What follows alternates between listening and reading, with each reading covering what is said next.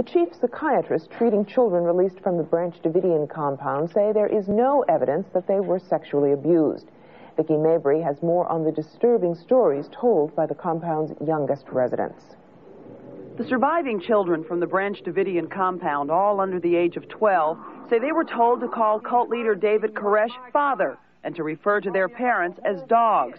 They report being paddled for minor offenses and say girls as young as 11 were old enough to have sex with Koresh. I think that there was a sense and some evidence to suggest that there was inappropriate exposure to sexually explicit materials. Officials at a foster home where the 21 children were taken in the first days after the bloody shootout between cult members and federal agents say the youngsters were secretive at first and afraid. One incident that we saw was when a youngster spilt milk. His initial reaction was to cover up his head as though he expected to be struck. And that was one of the first messages we gave them here, very emphatically, that you will not be struck here. But as the children began to trust outsiders, they revealed in words and pictures more about life inside the Branch Davidian compound. One girl drew a colored rainbow over a roof covered with black spots. She took her crayon and went,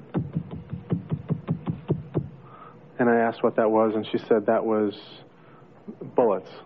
Texas Child Protective Services workers were told long before the shootout that David Koresh was physically and sexually abusing children, but could not find any evidence.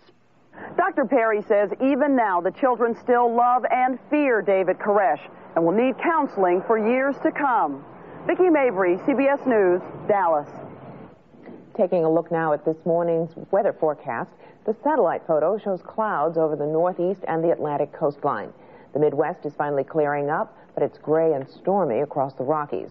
During the day, that storm over the Rockies will keep the region cold and wet, with the higher elevations continuing to receive snow. The plains will get thunderstorms, but the Midwest will be sunny and warm. The deep south will stay dry, but rain is predicted for the northeast.